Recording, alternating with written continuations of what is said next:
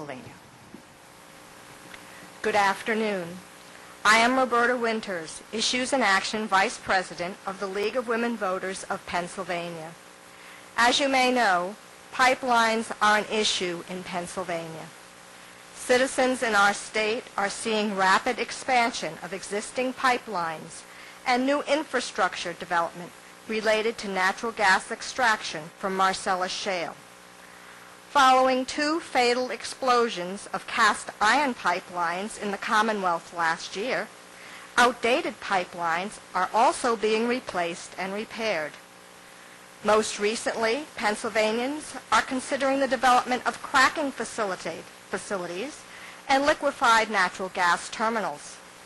Thus, the guidelines we are discussing today have far-reaching implications for our state, particularly in areas with minority and low-income populations.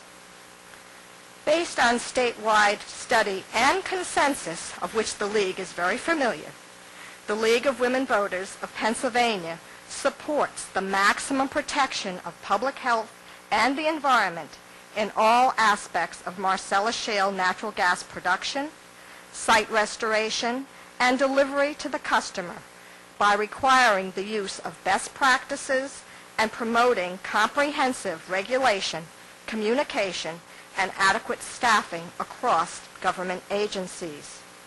To add to our understanding of natural gas development, we also completed a study and statewide concurrence on pipelines.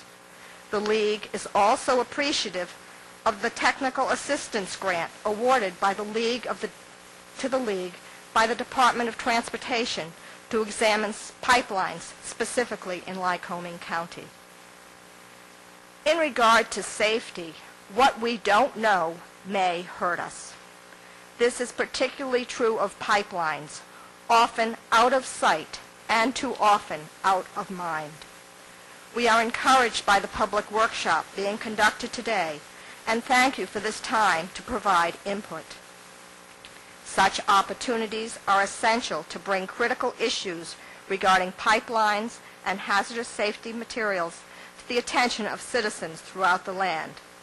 For decades, the League has worked to ensure that government at every level works as effectively and as fairly as possible. This involves continual attention to such issues as transparency and appropriate government oversight.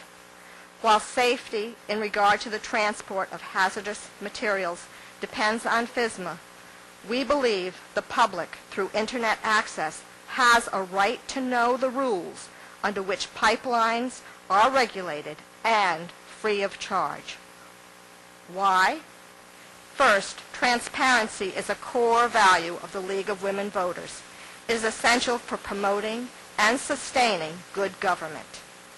Two, appropriate government oversight is best maintained in concert with an informed citizenry who can monitor and report observed lapses in regulatory supervision.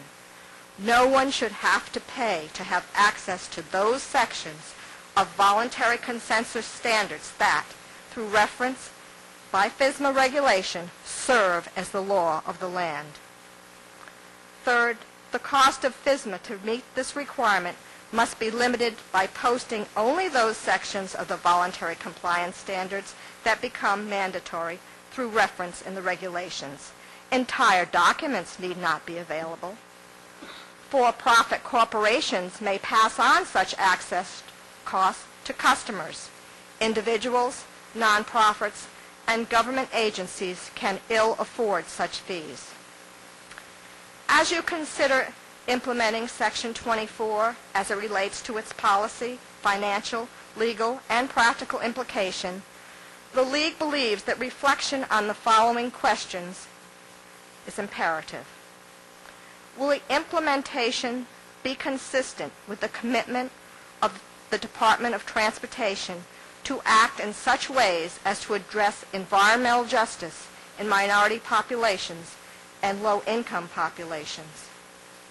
Will actions of this agency regarding this matter give rise to the appearance of a conflict of interest and/or potential ethical concerns? Given the global economy, should international standards that consistently align with the most stringent regulation of any country be the hallmark of PHMSA? Is the composition of the Standards Development Organization conducive to protecting the public through independent input, or to maximize the profit of the companies for whom they may be employed or affiliated? Are adequate measures in place to insulate PHMSA as a regulatory agency from political influence and other considerations provided by the natural gas companies that you are authorized to regulate?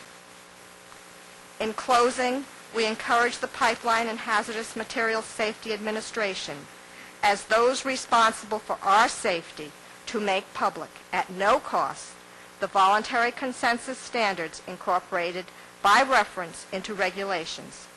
This decision is of growing significance as we continue to face the challenges of storing, processing, modifying, and transporting hazardous materials throughout our country today and in the future. In fact, what we do know in regard to safety regulation may actually save us. Thank you.